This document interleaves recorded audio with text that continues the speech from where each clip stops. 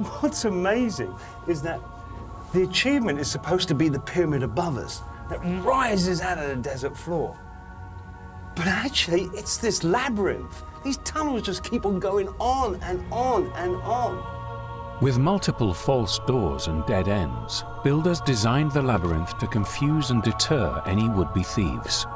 I've only been in here for about 10 minutes and already I've completely lost my bearings.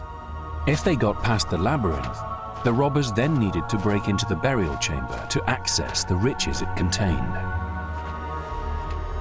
Ancient Egyptians believed they could take their luxurious possessions, like jewelry and furniture, with them into the afterlife.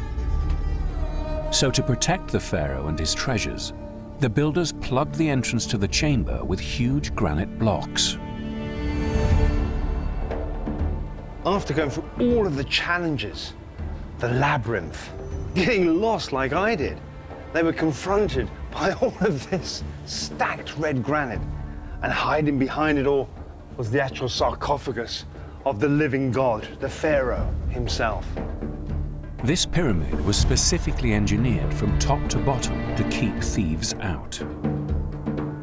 But like almost every other pyramid in Egypt, it stands empty. Robbers found a way in. These pyramids failed in their fundamental task in protecting the pharaoh and his wealth. And we see evidence of that everywhere.